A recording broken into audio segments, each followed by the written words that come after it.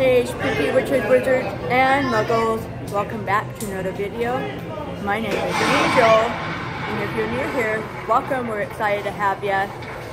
Today's video is spooky merchandise.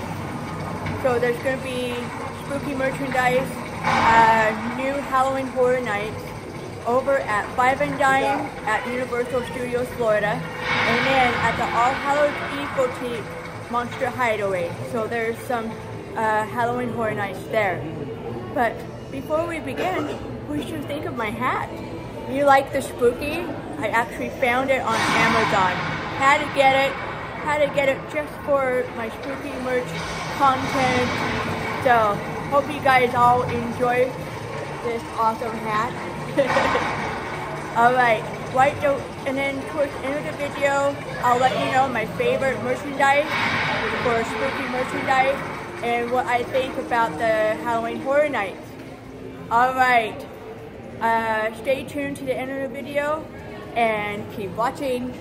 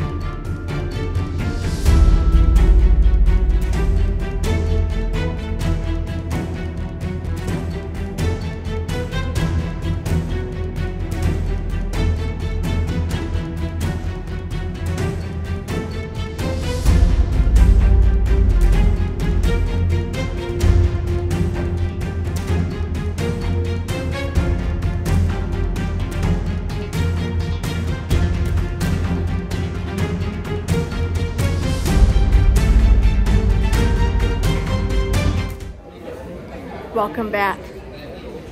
What did you think of all the spooky merchandise over at Five and Dime and All Hallows Eve Boutique Monster Hideaway? Pretty cool, huh? What did you think of the new Halloween Horror Nights merchandise? The Ghostbusters and the Insidious. I like those two, the new ones that came out. Not a big fan of the, the previous one. Just the logo. I'm okay with all of it. I'm excited to watch It's a Quiet Place when I'm able to. I love Insidious, and I can't wait to watch Ghostbusters. So those two I like the most out of all of them so far is Insidious, the graphics t-shirt, and then I like the blue shirt for the Ghostbusters. It's really cool, icy cold, so I really like that one. Oh, and I'm gonna start including in my spooky merch hunting videos at the Sahara Traders. So I found some new spooky merchandise there. So exciting to find some new spooky merch content for my channel. So that will be included, with my going on a hunt for all the spookiness. All right, let me know down in the comments what your favorite merchandise hunting so far in the comments. And thank you all so much for watching. And until next time, have a magical day and bye-bye, my spooky friends.